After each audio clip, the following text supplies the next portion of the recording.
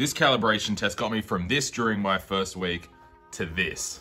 Hey everyone, it's Andrew from Habes' Hobbies, and today we're looking at the calibration test that saved my life, the cones of calibration.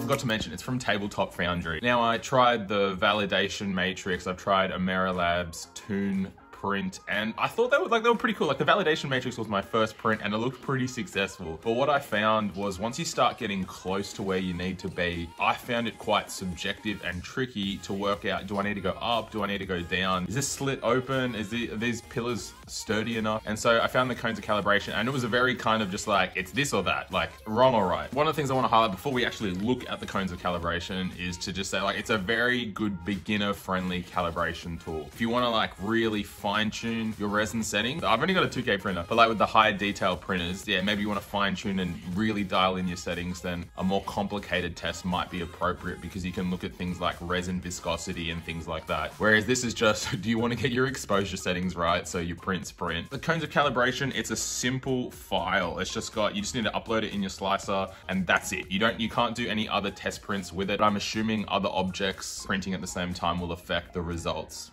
Well, at least that's what they said. They said don't load up any other objects. But it comes with a PDF when you download it. It's pretty easy. You've got a success side and you've got a fail side. And so you want the success cones to print and you want the fail cones to misprint or not print at all. Once you get that happening on both sides, you're like, you've got it. You've got the perfect exposure. As you're testing it out, if you don't have enough success cones printing on the success side, it means you need to turn the exposure up. And if you have failure cones printing on the fail side, you need to turn your exposure down, and it's finding that balance, and you just keep bringing your exposure closer, and eventually you meet somewhere in the middle. So I got this new resin from VoxLab, ABS Like Gray. They didn't sponsor me.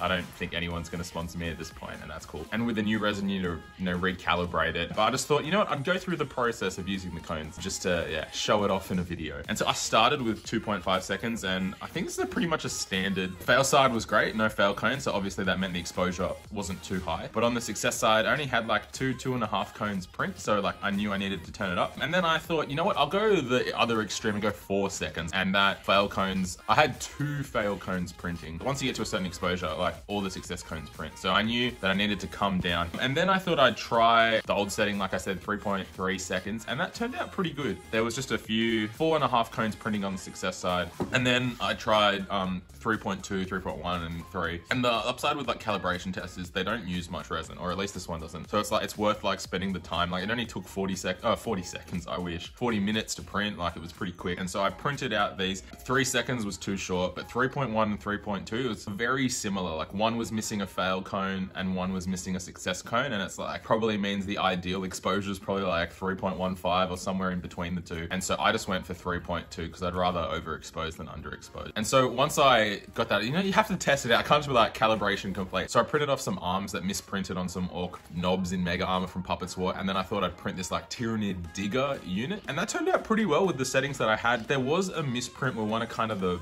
chunk of its shell kind of just misprinted. Part of me thinks that wasn't an exposure setting, but that was more because the model's hollow, and there might have just been some overhang or something that just didn't have enough support. I've tried my best to use green stuff, but once like you put, I don't know, some paint on it and stuff, I don't think anyone's going to notice it unless I point it out to them. Let me know what you think of the cones of calibration, if you used it before or not, or if you have like a better simple test